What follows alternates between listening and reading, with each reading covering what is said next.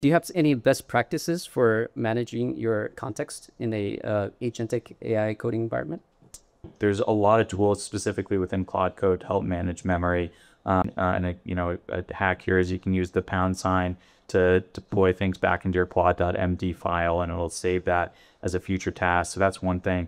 The other is Claude Code will automatically compress its memory as you get close to using up your context window. You can allow it to do it kind of its own volition, but I strongly recommend people strategically think about when they're ready for a compaction and what they want the model to retain. And you can save a lot of that information into the Claude MD file.